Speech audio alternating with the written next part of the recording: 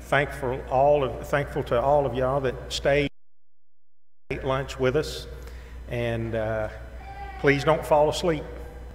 But we'll have a good session now to begin here in just a few minutes. And we are very thankful for Mr. Brown and his wife for coming and joining us, and for the great work that they do in the kingdom of the Lord. We'll go ahead and make our announcements now just to save time at the end. At the end of his presentation this morning, he'll have some question and answer session. So we will enjoy that and look forward to learning more in the scriptures. So those additions to our announcements this morning were that Matt Conway had gallbladder surgery this past Friday, and he's home recovering. Eli McDuffie will have eye surgery this week, so let's remember him and that family. And also Shelley Ryle Harson has discovered that she has breast cancer, and so we need to check on Shelley and Mark. And that's all that I have at this time.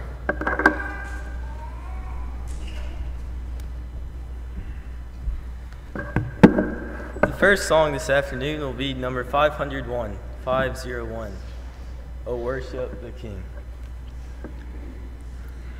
O worship the King, all glorious above, and gratefully sing His wonderful love. Our shield and defender, the ancient of days, pavilion in splendor and girded with praise.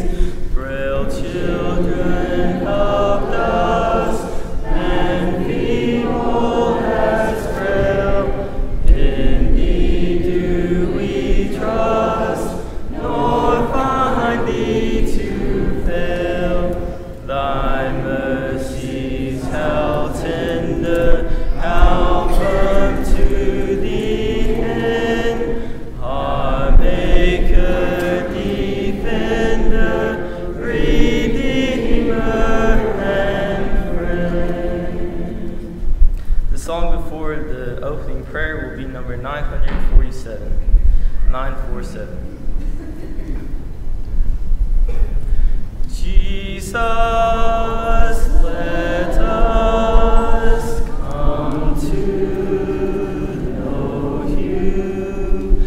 Let us seek you face to face.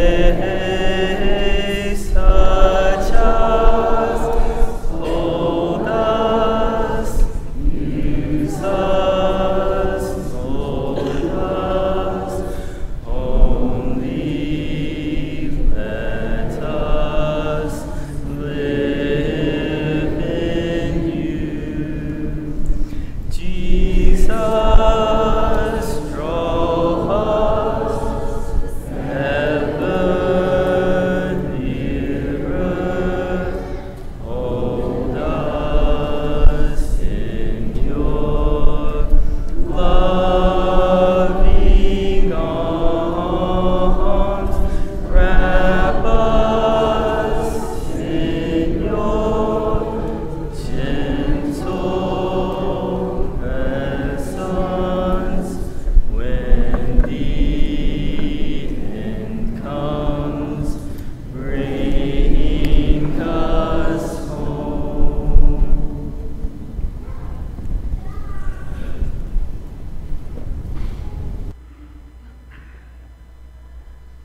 Let us bow together. Dear Lord and Father in heaven, we're so thankful for this day. We're thankful that you are our Father. We're thankful for the love, grace, and mercy that you've extended to us so freely, dear Lord.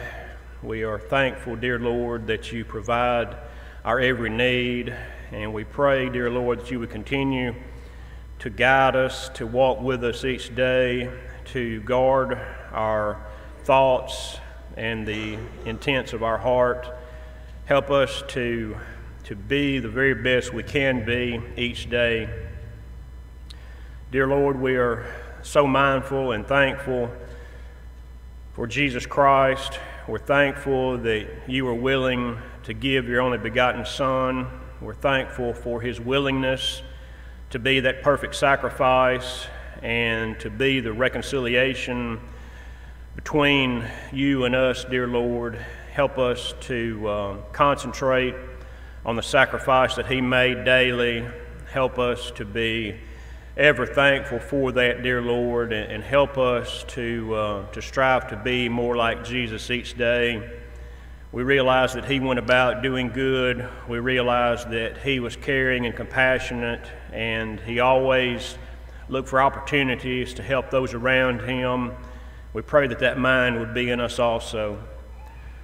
Dear Lord, we are thankful for Brother Brown. We're thankful for the time that he is spending with us. We're thankful for the words that he has already spoken. We're thankful for the knowledge that he has of your truth, dear Lord, and how he can present that to others and how he can affect the lives of others through his example and his teachings, dear Lord. We look forward to the words that he has to bring before us this hour. We pray that you would be with him and help him to have a ready remembrance of the things he's prepared, dear Lord, and help us to be open and receptive to the things he has to say. Help us to gain a greater understanding of how the Holy Spirit works in us and helps us each day, dear Lord. Help us to be students of your word. Help us to apply those things that we learn from your word, dear Lord, that we might be better servants of thine each day. Dear Lord, we're mindful of many who are sick and afflicted, and we realize that there are so many. There are many that have been listed on our prayer list. We're mindful of each of those. We pray your loving and tender hand be upon those, that you would heal them, that you would comfort them as only you can, dear Lord. We pray for the caregivers, the doctors and nurses who are attending to each of those. We pray that their efforts would be blessed and be beneficial to those, dear Lord. We pray that each one of those will be back with us just as soon as possible. Dear Lord, we're mindful of those who are serving this country in the military, and we realize the great sacrifice they make. We pray that you would bless those individuals. We pray that you would bless their families. We pray that those who are separated from their families would be brought back home just as quickly as possible, dear Lord. We pray that we might experience peace in this world, dear Lord, that cooler and calmer heads would prevail and be able to make decisions that are beneficial to mankind, dear Lord, that we might live in peace and harmony. We pray, dear Lord, that the world would come to know you on a greater level. Dear Lord, we know that peace can only be found in you, dear Lord. Help us as your children to be the proper influences each day and to spread the word, the good news that is Jesus Christ throughout our neighborhood and our communities in this state and the nation and abroad.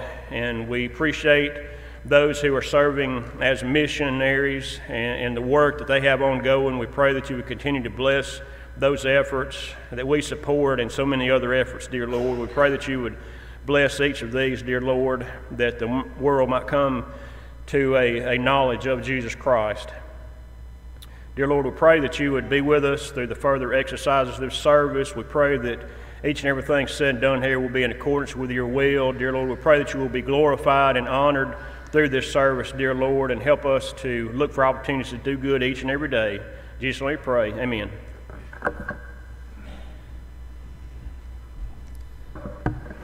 If you'd like to mark the invitation song, it will be number 207. The song before the lesson will be number 833. If you would, please stand. There's a message true and glad for the sinful and the sad. Bring it out, ring it out. It will give them courage new, it will help them to be true. Bring it out, ring it out. Bring out the word.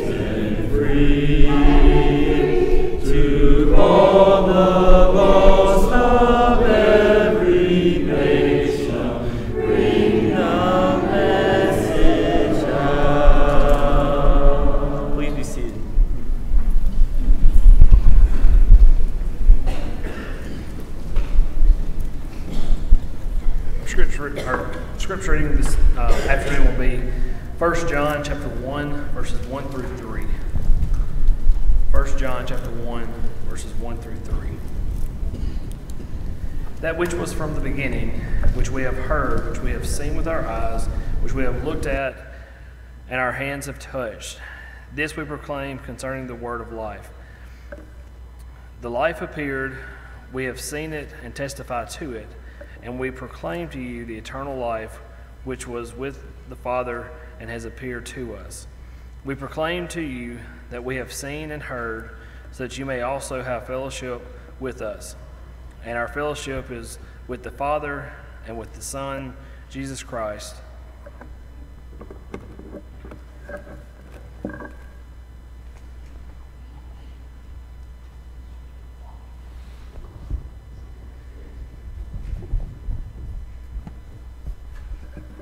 Again, we're grateful to have this opportunity to share the Word of God with you. Certainly, we are grateful for the great meal that was served downstairs. If you're anything like me, you want me to hurry up, stand up, talk, and sit down because that food was so good and is so much resting on us. And I don't plan to disappoint you on that. I don't plan to take up too much time, but I do want to share something that I hope will encourage us and inspire us as we continue on in our life with the Lord. I ate so much that I actually told Brother Chris the wrong text. That's actually 1 John chapter 3, 1 through 3. Blame it on my belly and not my head. But we'll just take a quick look at that text of Scripture, and then we will dig into a lesson this afternoon. 1 John chapter number 3, beginning at verse 1, Behold, what manner of love the Father hath bestowed upon us, that we should be called the children of God. Therefore the world does not know us, because it did not know him. Beloved, now we are children of God, and it has not yet been revealed what we shall be. But we know that when he is revealed, we shall be like him, for we shall see him as he is. And everyone who has this hope in him purifies himself just as he is pure. Well, it's happening all over the place. I'm sure you've heard it in the news. I'm sure you've seen it on television commercials. We are all potential targets, and some of us have already been victims. What is it that I'm referring to? I'm referring to identity theft. When we think about identity theft, we learned that 15 million customers experienced it in 2017. And it's still happening every day that we wake up to. Well, I wanted to start with that because when we look at the first letter of John, John is dealing with members of Christ who are having an identity crisis. They are the victims of those who were troubling them and telling them that they weren't really followers of Christ. You see, there were some people that had been a part of the church, but they had become so much more learned, so to speak. And as a result of that, they thought that you needed Jesus, but there was a little bit more you needed. In fact, they had come up with some pre-Gnostic ideas of some special ways to break through the images between heaven and earth that would allow them to get closer to God. And they felt that only they had these special keys of knowledge that would allow a man or a woman to really be tied with the divine creator. These same individuals had come back to the church that John is writing to, and they had convinced these individuals that they no longer could be satisfied or even claim to be children of God. And so the Christians to whom this letter was written were experiencing identity crisis. I think you and I have to be very mindful about identity crisis, not just on our Macs and our PCs, our phones and our iPads. But we need to be aware of identity crisis when it comes to who we are in this world. When you look at this text of Scripture, the first thing that ought to come to mind is you and I really need to know who we are. We need to know who we are. We're living in a time of universal identity crisis, seemingly across the globe, but especially within this country. Our experience is seeing confusion, division, chaos in practically every area of life. When we think about life in some households, we find children are acting like parents, or parents are acting like children. In the area of gender, some simply don't know if they're male or female. When we think about the area of churches in general, we're finding that rather than claiming the name of Christ, we're more affiliated with a political a title or party. We are finding ourselves dealing with the devil, who is waging all-out war against us, working on all fronts to make us forget who we are. But John comes right to the rescue by telling us, beloved, you are the children of God. He doesn't state that with a sense of, I'm not sure what I'm saying. He states that with a very powerful, bold, yet humble proclamation. We are the children of God. You and I can recognize, just like John's audience could recognize then, that right now as I stand here and as you sit here, we are God's children. John helps us to understand that in a chaotic world, we need to remember our identity. We're living in a time of national tension, national truth crisis, social upheaval, and we've got to remember that we are children of God. Can I remind you that every obedient response to the gospel results in somebody becoming a child of God? And as a child of God, we've got to remember that we can enjoy the privilege of an intimate relationship with the Godhead.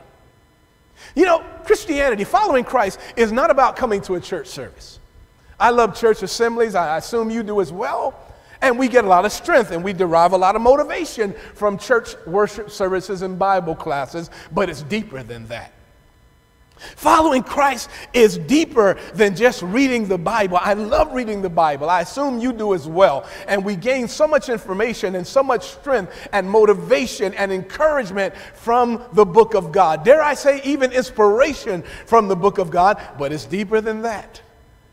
Following Christ is about a relationship where we get in union with the Godhead, where we get to walk with Jesus. We get to walk with the Father. We get to walk with the Holy Spirit. It's about relationship. And perhaps you hadn't thought about this, but you know, heaven, the real beauty of heaven is relationships restored to what they always were intended to be. We get to hang out with God, so to speak, in the way in which we were originally intended to be. We have the privilege of that type of fellowship. And isn't it interesting that John starts off with that in the first chapter of this letter?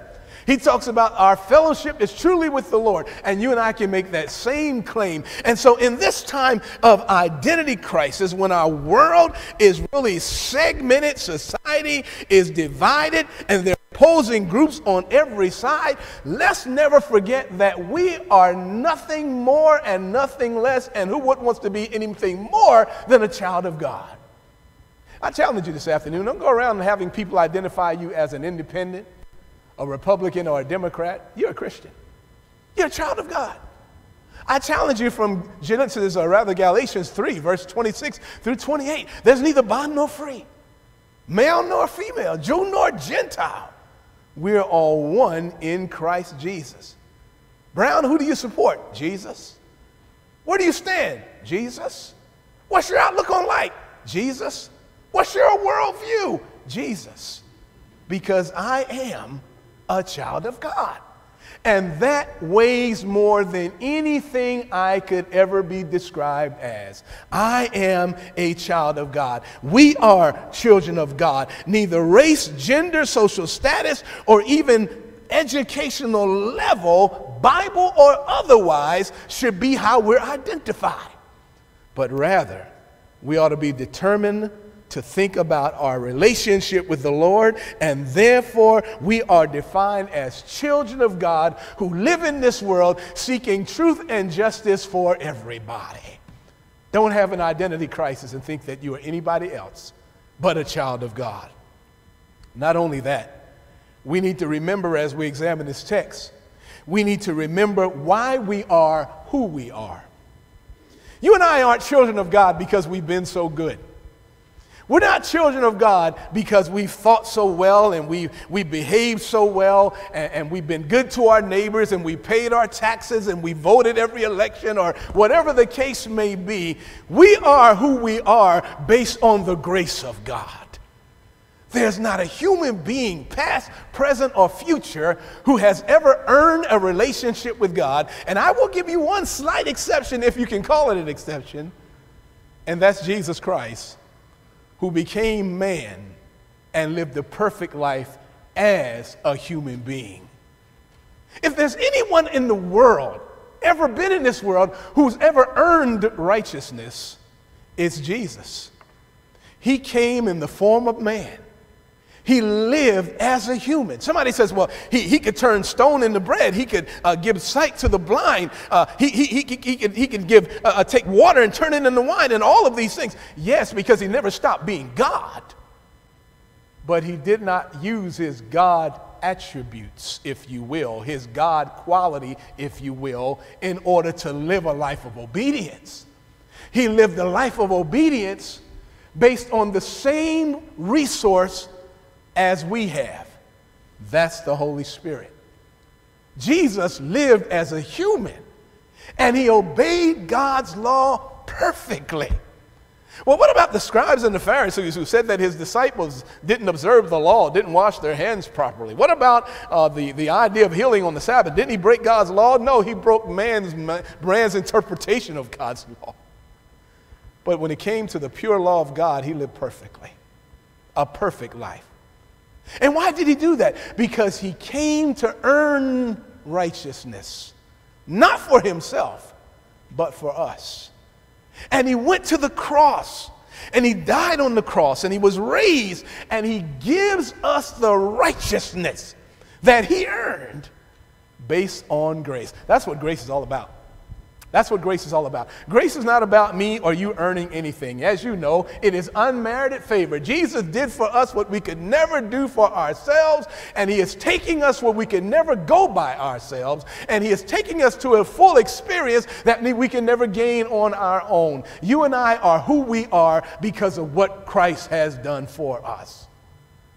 If there's any people in this world who ought to always have a bowed head and a humble heart, it's children of God. Don't forget who you are. Don't forget why you are who you are. Because God made it all possible through Jesus Christ. And then, as we look at this text another time, I'd like you to see what John says and how he says it. He first of all talks about God and the love that God has put toward us. And then he says that we should be called children of God. People like us are called children of God. But not only that, the world, look at the verse, the world does not know us because it did not know him. And then the kicker comes in. Behold, we now are children of God. Right now, we are children of God, and it has not yet been revealed what we shall be. Watch this now. But we know that when he is revealed, we shall be like him, for we shall see him as he is. Not only must we remember who we are, not only must we remember why we are who we are, but lastly, we must stay focused on who we will be. Maybe you've heard this terminology before, but the New Testament is full of it. Actually, the entire Bible is full of it. It's the tension between the now and the not yet. Right now, we are children of God, and not yet are we who we will be. That's the tension between the now and the not yet. The book of Revelation is full of it. The great victory has been won. The victory has not yet been won. The tension between the now and the not yet. The already and the not yet. We are right now the children of God, and the world hasn't recognized it, but there's going to be a time when we will be revealed for who we really are. And John goes on to say, when we see him, we will be like him. Oh, I can confess boldly before you right now, I'm not always like Jesus in my behavior. And I'm surely not always like him in my thoughts. There are some days where I'm in left field, and sometimes I haven't even come into the ballpark in terms of my mindset. And I think that I'm probably not alone in that. And yet I'm still called a child of God. But the beautiful thing is, although I'm living in the already, I'm a child of God, the not yet is coming. And when I get there, when I see Jesus, and when you see Jesus, we'll recognize him because we will be like him. Isn't that the same thing Paul wrote in Romans chapter number 8?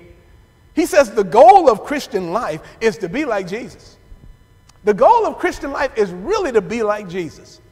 In my ministry, I have a goal of trying to fill the building, but not just for head count. I want people who are going to start becoming more and more like Jesus. My goal for retirement, I want to have enough money there whereby I will not outlive the money. But my real goal is to be like Jesus. Your goal, my goal, has got to be like Jesus. So that brings in the last part of what John says. If you notice verse number 3, and everyone who has this hope in him purifies himself even as he is pure. When the Lord comes again, and who knows when that will be, it may be sooner than later. I'm quite convinced it'll be sooner than later. We want to be like him. We have that goal at heart, but God has that goal at heart for us. And because of that, everyone who really believes that will be about the hope of that is purifying and must purify himself or herself just as the Lord is pure. I wanted to end up on this lesson because I wanted to dovetail all three of the lessons. I wanted to get us to the point where we recognize, first of all, we have the Holy Spirit as our witness. Secondly, Christ in us is the hope of glory, and that is speaking about the Holy Spirit's work in us. And then lastly, this idea of identity crisis, when we become who we are through Christ, and we have, and we're becoming more like Christ, the Holy Spirit is engaged once again as we work to purify ourselves. Why are we doing it? Why are we working with him? Because we want to be pure like Christ. We want to look like him. We want to think like him. We want to act like him. Because as quiet as it's often kept in America's pulpits, no one's going to heaven that's not a little Jesus. Everybody's got to be him in terms of character, in terms of life. And thank God we are not left to ourselves. The Spirit of God is there to help us to become more and more like Jesus. There was a song I used to hear when I was a young man in the church in Trenton, New Jersey. And for those of you who didn't know, I am a native of Trenton. I'm not a native of Huntsville, Alabama. And if you were around me more, you would hear the Trentonian slip out by way of my accent. But I work hard not to let it come out right now. I try to do that. But we used to sing a song entitled More About Jesus. More about Jesus. More about Jesus, let me learn. More of his holy will discern. Spirit of God, my teacher be. Bringing the things of Christ to me. More about Jesus. Beautiful song. But what's even more beautiful is when the song becomes a reality. Not in terms of head knowledge, but in life knowledge. John said the world doesn't know who we are right now, but one day they will.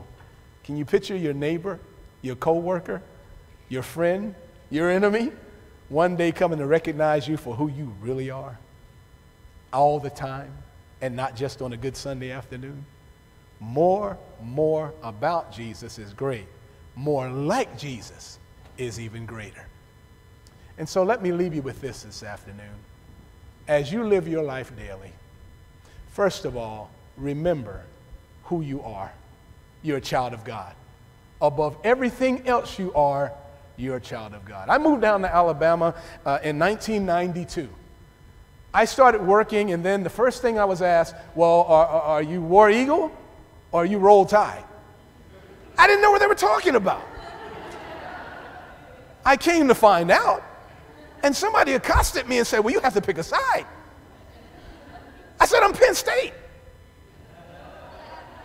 Because that's where I was. There are people who are known by their sports team. Be known for being a child of God. People ask all the time. I get the literature in the mail as well as you do. Which way are you voting this year? Democrat, Republican, Independent? I'm voting Jesus. Because that's what's important. I don't want to be known by any other moniker. I want to be known as a child of God. Depending on what part of town we live in, people identify us. Be known as a child of God. Remember who you are. And then secondly, remember why you are who you are. Never get to the point of the peacock who shines those bright feathers. Remember, we are only who we are. You and I are only as good as we are right now, if you want to use that terminology, because of what good is being done in us. And then lastly, always strive to be who we are called to be. And that's where the Spirit comes in again. Remember, not your own power, not your own might, not your own muscle. It's a spiritual dynamic that takes us from where we are to where we need to be. Amen? If you have a need this afternoon, we dare not close out our meeting without asking you to respond to Christ. Someone may have a need for the waters of baptism. Why not this afternoon? Someone may have a need for prayer. Why not this afternoon? Let the Lord meet your need right where you are, in which way you need. As we sing this song of encouragement, would you please stand with me? Hark, the gentle voice of Jesus falleth tenderly upon your ear. Sweet his cry of love and pity calleth. Turn and listen, stay and hear. Ye that labor and are heavy laden, lean upon your dear Lord's breast. Ye that labor and are heavy laden, come and I will give you rest. Then his loving tender voice obeying, bear his yoke, his burden take. Find the yoke his hand is on you laying, light and easy for his sake. Ye that labor and are heavy laden, lean upon your dear Lord's breast. Ye that labor and are heavy laden, come and I will give you rest. Please be seated.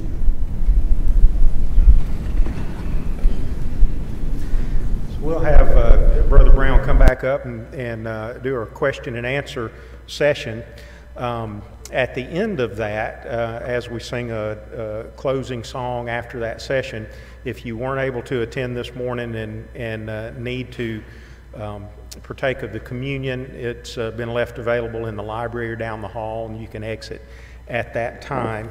I do want to also mention that one of our dear sisters, who one time in the past moved away from us and then came back home, is now moving away again, not quite as far this time, but to Corinth, Vicki Downs. And so this may be her last Sunday to attend regularly with us, but it's not that far a drive from Corinth. So anyway, y'all be sure and encourage Vicki and tell her how much you love her. All right, Michael.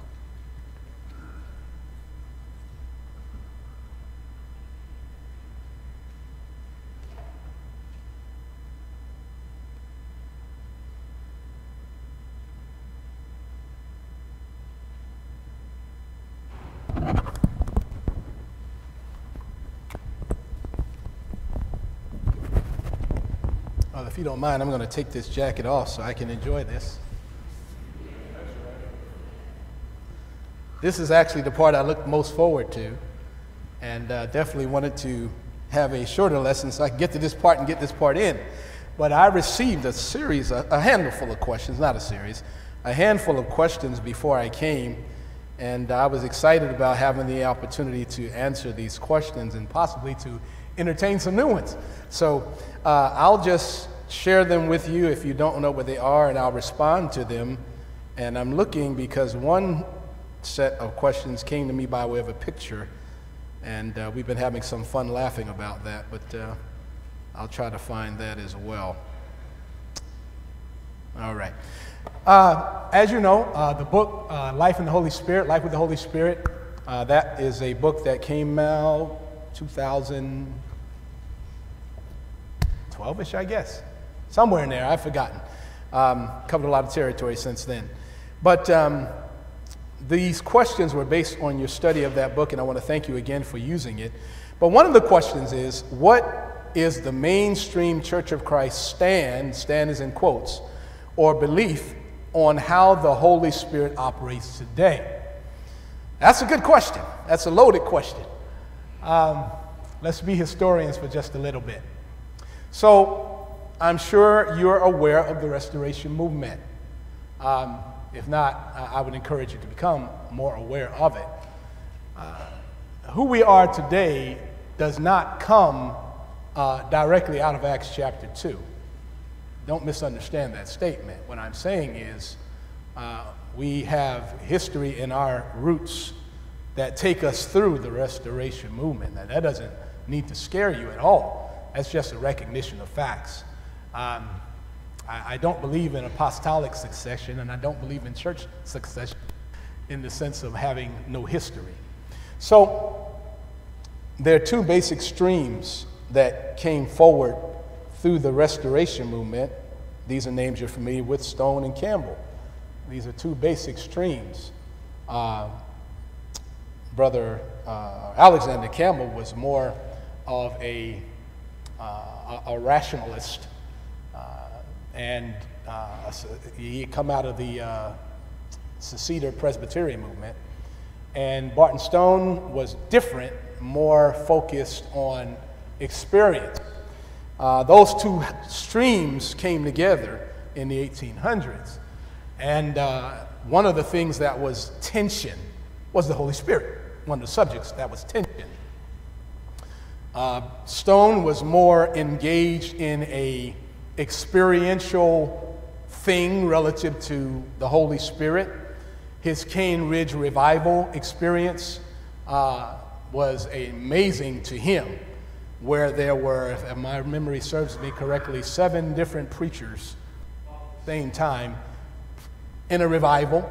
And word is, historians capture, that the Spirit fell on people, and some people fell out in ecstasy, others caught jerks and shaking, and some howled, and all of that stuff that took place.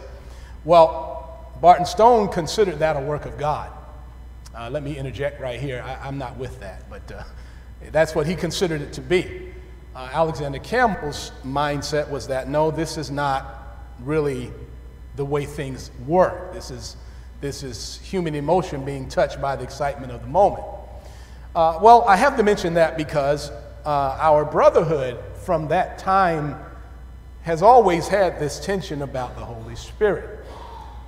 David Lipscomb, one of the characters in the Tennessee area, and I just mentioned him because of his name being prominent, but then there were several others, always had the thought that the Spirit, however you think about it, was not doing miraculous stuff today. All right? They weren't talking about the idea of miracles being performed. That wasn't a denial of the Holy Spirit, but it was a thought that we have the Word of God, and God is not doing the miraculous manifestations of the Spirit today. That thought held sway for a good while until we hit about 1966. And there was a lectureship in Abilene Christian University, And 4 prominent preachers at the time began to start thinking a little bit differently about the Holy Spirit. Heretofore, the thought had been that the Spirit is basically the Word, the written Word. And the Spirit is external to you.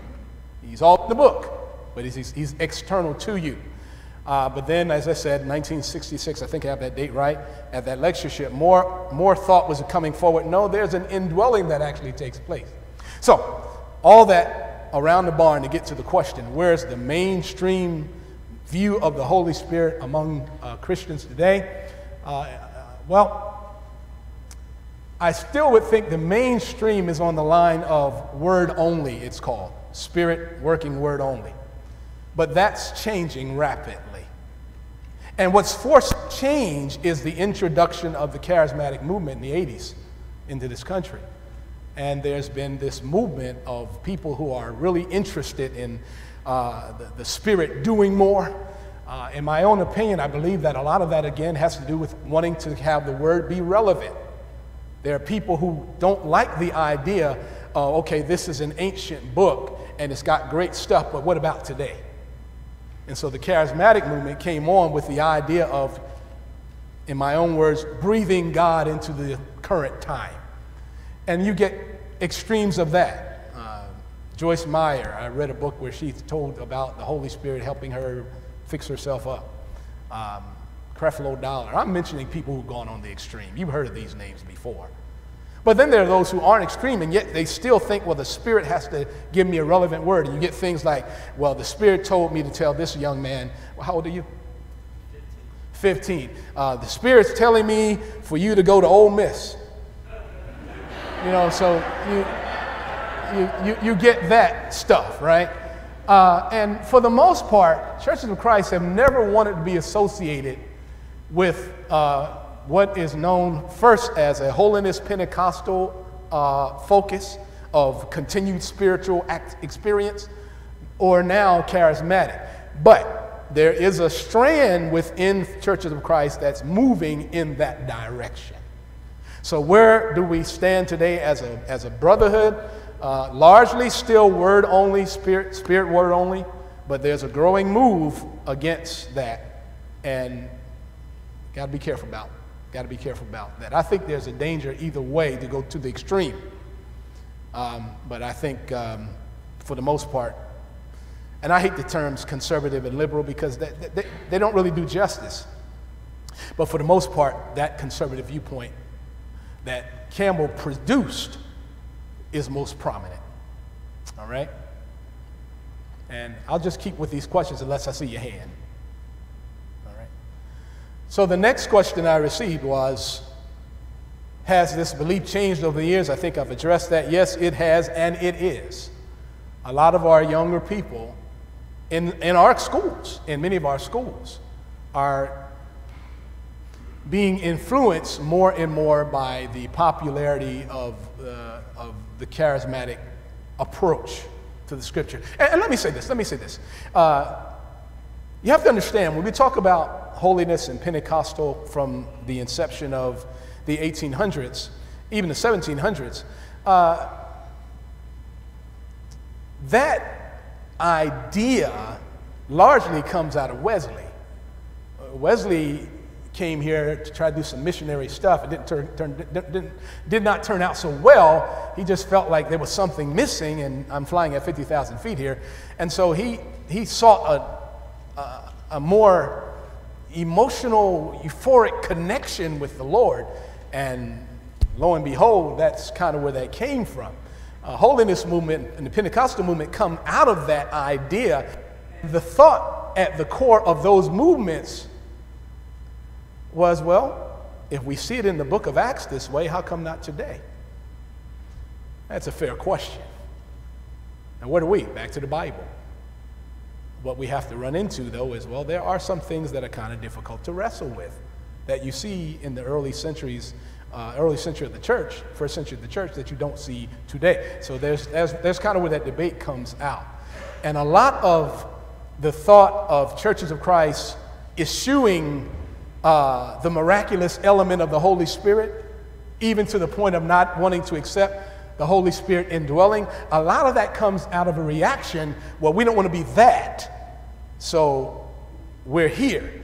And sometimes that can be a dangerous approach as well. Okay? So again, is it changing? Yes, it's changing.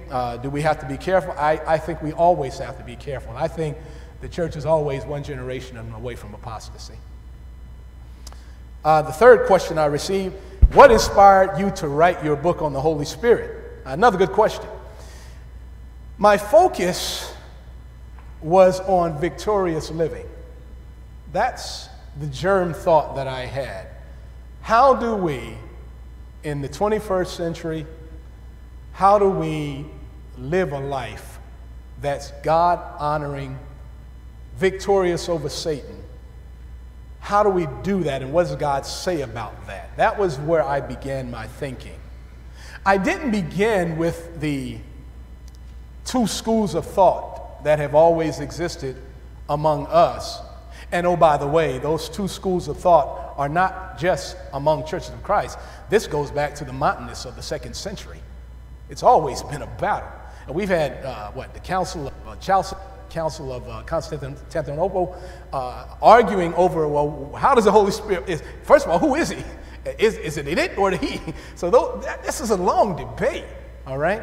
And we're just pulled into it as well. But I began not wanting to look at the debates. I began wanting to look at how do we see the Bible talk about the Holy Spirit today, and how does it make the book of God, how does it make Christianity relevant today? How do we deal with it? Young people who are wrestling with different issues. Our children are growing up in a vastly different world than most of us did. And they're facing things that we never thought about. So I'm sure the Word of God speaks to that too. So how does the Spirit deal with all that? That's where the book came about. And so most of the book deals with the different ways in which the Spirit helps us give a witness for Christ in this world and grow to be more like Christ in this world. But I couldn't ignore some of the understandings about the Holy Spirit, so I included some of that as well. But that's where the inspiration came from. I had another question. In your teaching, preaching book, have you ever gotten challenged about your beliefs? Well, what do you think the answer is to that? I don't believe there is any sincere Bible teacher that won't encounter challenge. I think that's impossible because of who we are in our background, in the sense of what we've been exposed to. And the more you become exposed to in your learning, the greater amount of questions you're going to have.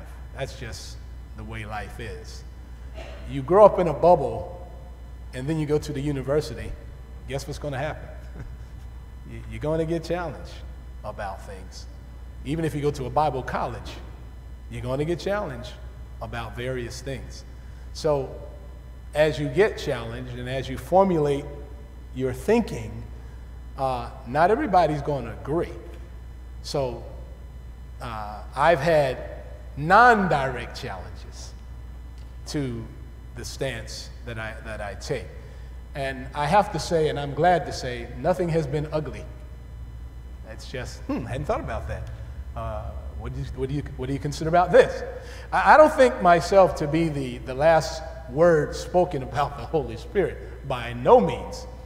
I'm on this continuous quest to learn more about God's will regarding this subject and all subjects, and I believe you are as well.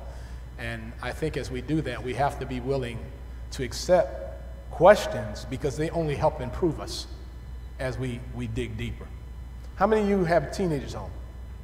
Hands up, people with teenagers? Just a few? Do they challenge you? Kind of happens, right? Why are you doing it that way? That's the way I grew up. Oh, the world's different now. Oh, be quiet. It just goes back and forth. So. I received a question, if challenged, what was the argument and how have you dealt with them?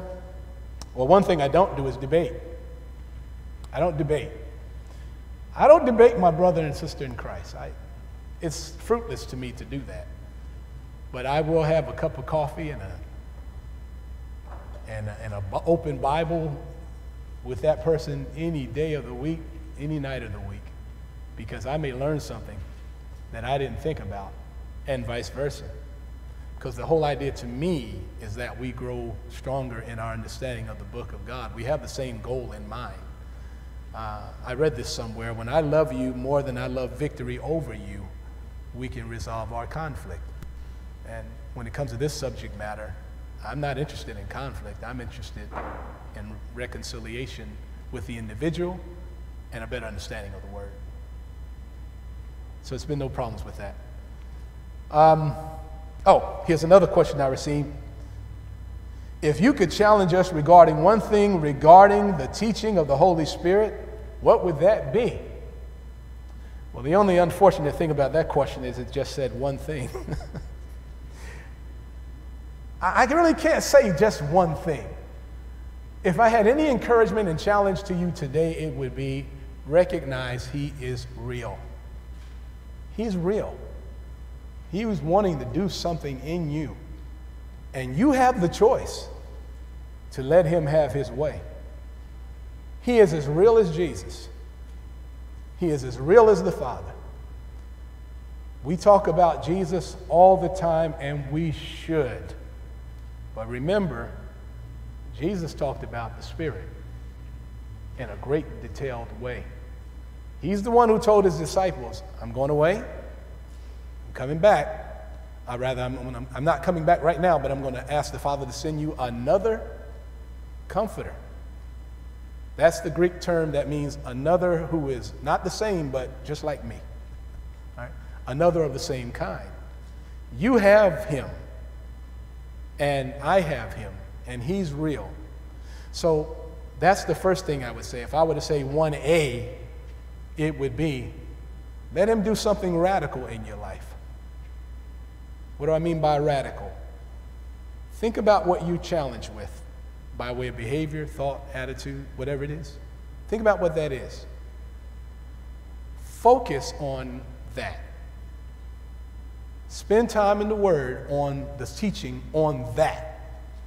And in your prayer, concentrate earnestly on asking God to work in your heart and allow the Holy Spirit to work on your heart on that. And I give you one promise that I have no worries about granting, no worries about stating.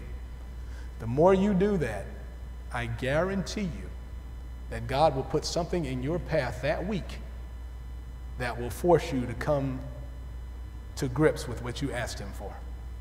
He'll do it.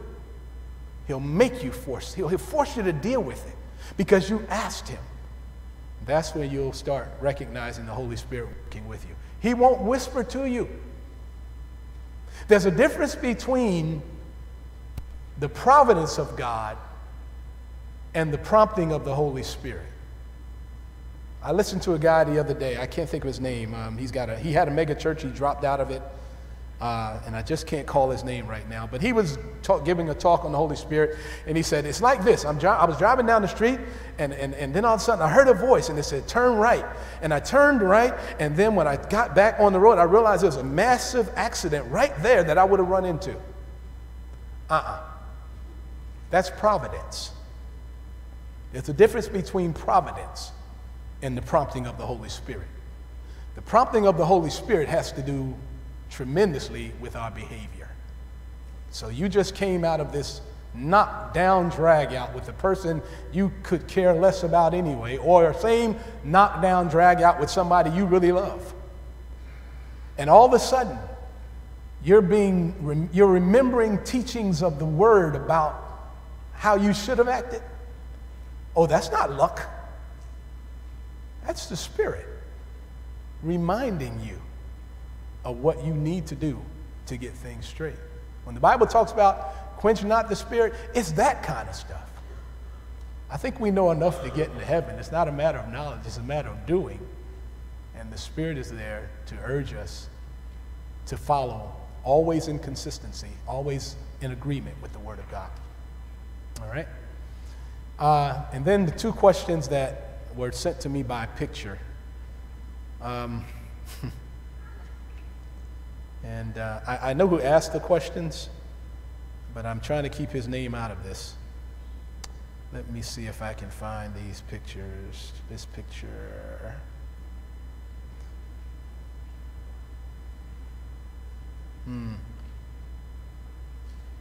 All right, let's try it this way. Now, if I can't find these questions, I'm going to have to beg forgiveness and ask the person to repeat those questions. Here we go. Here we go. This concerns prophecy in tongues. 1 Corinthians 13:14. And the question is, when the New Testament is complete and the apostles are, I'm assuming, gone. I'm taking this question to mean, are these spiritual gifts, prophecy and tongues, still available? I'm taking the question to be that. In a word, I don't believe so. I think in 1 Corinthians 13, but I also include chapter 12. I go back to chapter 12, 13, 14 together. The discussion underhand at that point, the teaching underhand at that point, has to do with communication of God's truth. Tongues were about giving God's message. You see Acts chapter 2. How do we all hear this glorious message of God in our own tongue, our own language? About communicating God's word. And what you have in those verses of Scripture, 1 Corinthians chapter 12, 13, and 14, communication of God's word. You have tongues at that time, and remember what Paul says, if you're going to speak in a tongue, there needs to be someone who will interpret so that everybody can be benefited, edified. You have the idea of prophetic utterances, not forth-telling, but foretelling. So you do have that in Scripture. Now, the question is, does that still happen today? Well, I'm under the opinion, I'm a cessationist, I'll admit that. I'm under the belief that the Word of God is what was being communicated then, and we have the Word of God communicated now. I don't believe that there's anything that God left out. I don't think there's a volume B coming. I think this is it. I don't believe that there's still new revelation coming from God. I believe, and I think there's good testimony in Scripture, that this is what you get. This is what you get. Now, there's a difference between new revelation and new inspiration. What do I mean by that? I do believe it's possible, by the Holy Spirit's work in us, to better understand text that we didn't have as great an understanding of before. I do believe that. But there's nothing new. Jesus told his apostles, I'm going to send the Holy Spirit, and he's going to bring to your remembrance everything I told you. He said on another occasion to them, man, I got a whole lot more to tell you guys, but you're just not ready for this right now. But when he, the Spirit, comes, he's going to guide you into all truth. Well, if they receive no new revelation, who are we to get new revelation? But I do believe we get greater or new inspiration. It's already here. I've been here before. I studied it. I thought I had this thing. I'm running to the end zone. We're going to score. We're going to blow out this team. But then I come back later and, wow, I never saw this part before. And I say that out of experience because I come back to this book all the time. I think many of you probably have as well. And you look at the text that you've looked at, you thought you had stacked away, put in a suitcase on the shelf. And you look at it again, and it just hits you so differently. Boy, the word didn't change. But you got a newer inspiration. Nothing miraculous in that sense. The Spirit helped you to see it in a better way. And sometimes God has to have us go through experiences that bring out the message even more than before. All right? So if you've ever sat down next to somebody you love who's dying, and you think about all these texts where the Lord gives you promise after promise and after promise, and having passed through that experience, you come back to those texts that you had put you put on the shelf, you put in the drawer, but you come back to them and you read them. They hit you so much more effectively than they did the first time.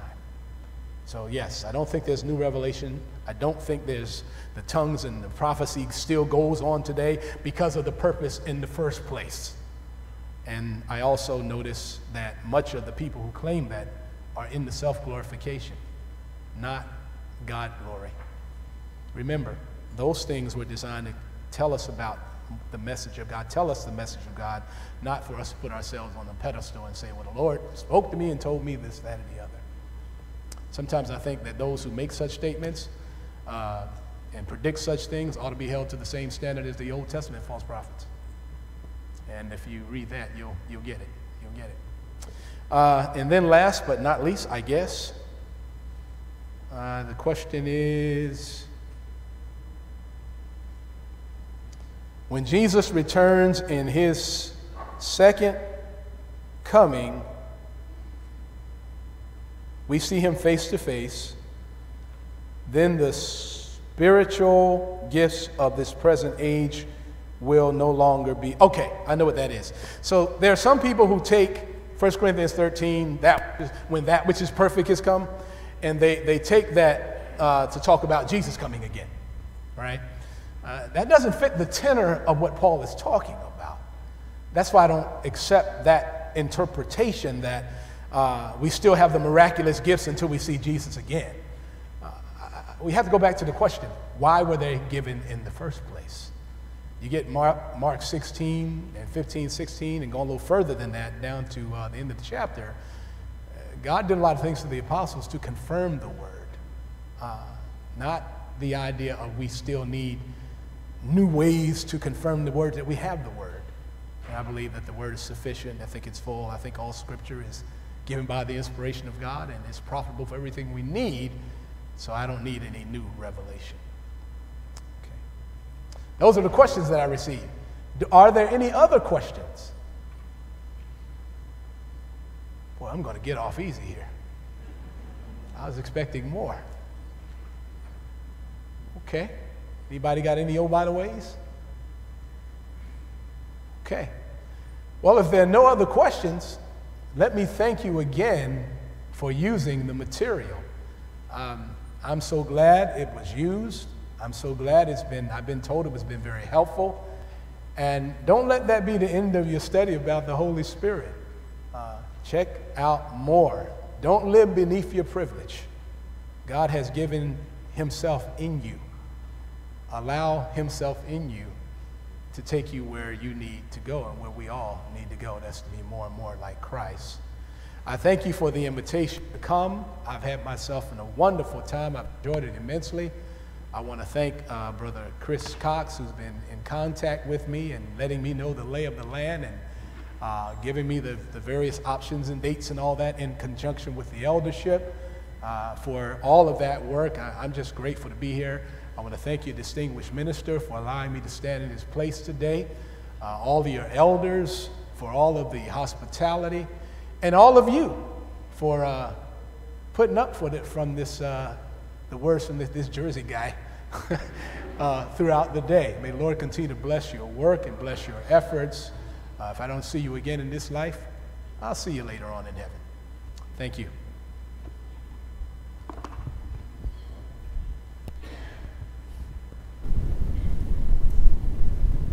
Closing song will be number 234, 234. If you would, please stand.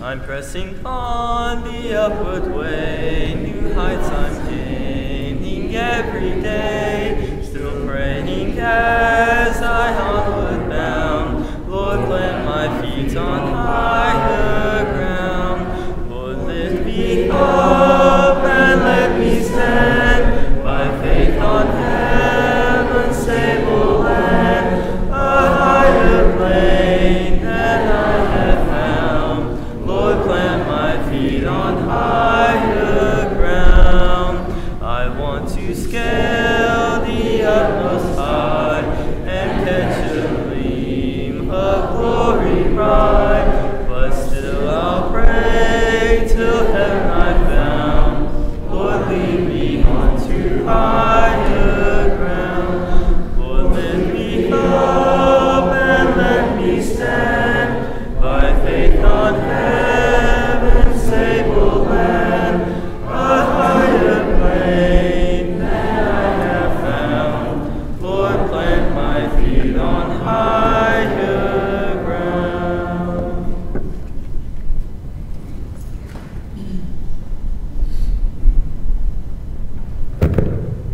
Let's pray. Dear Lord, we're thankful for Brother Brown coming here today and sharing his knowledge of your word. And as we deal with potentially complex issues like the Holy Spirit, let us always look to your word as the final authority so that we can gain a greater understanding of what you are and what the Bible is and what we need to be as Christians in order to accomplish your will. And as we go throughout this week, let us focus on how we can be Christ-like and how we can bring others to Christ so that next Sunday we have an even better and bigger service in terms of number and spirit, Lord. In Jesus' name we pray.